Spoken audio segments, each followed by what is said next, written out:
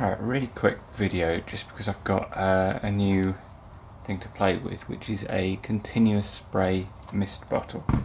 So I'm stamping some Peacock Eye designs, which, in case you don't know, I use a rotary grinding bit and I stamp the pattern into the clay, and it needs the clay to be a certain level of dryness. So you want it dry enough that the pattern is clearly visible on the outside and the clay doesn't stick to the bit and pull out. As you try and remove it, it'll stick. You'll know what I mean when you experience it. But the other side of that is you need it to not crack on the inside, and you probably can't see in the video because it's only just doing it. This is on the edge of cracking as I stamp the pattern, so you want to avoid that. And I've always used just cheap misting bottles, but I bought one of these just to see how good they are. So just off Amazon, I think this was £8, something like that.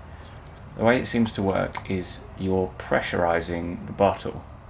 So rather than spraying just as you squirt, what you're doing is as you pull, it will spray for a time period afterwards. So it's quite easy to keep a continuous spray going, which is good for this, because what you want to do is apply an even coating of water to the inside, not the outside, and then you're making the inside layer more capable of bending when you stamp the pattern without affecting the outside. So better to do it this way than have the whole piece at the wrong dryness. If you let the inside dry out, you can then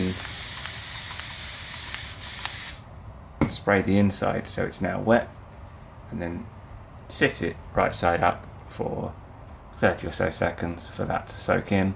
If you put too much on, the rim will become soft and you'll lose, assuming you burnish them like I do, so you'll lose some of the smoothness if you then turn it over immediately.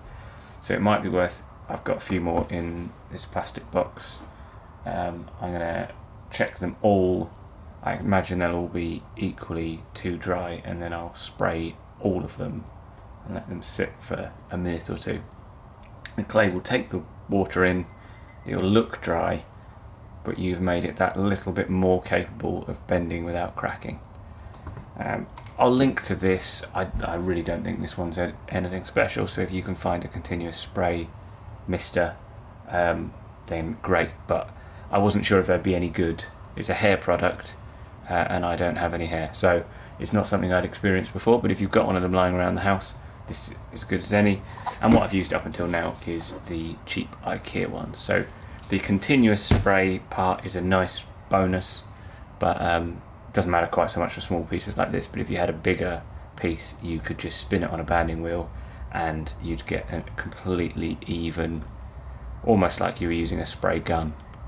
So yeah, I'll link if you want to see this particular one, but any of them will do.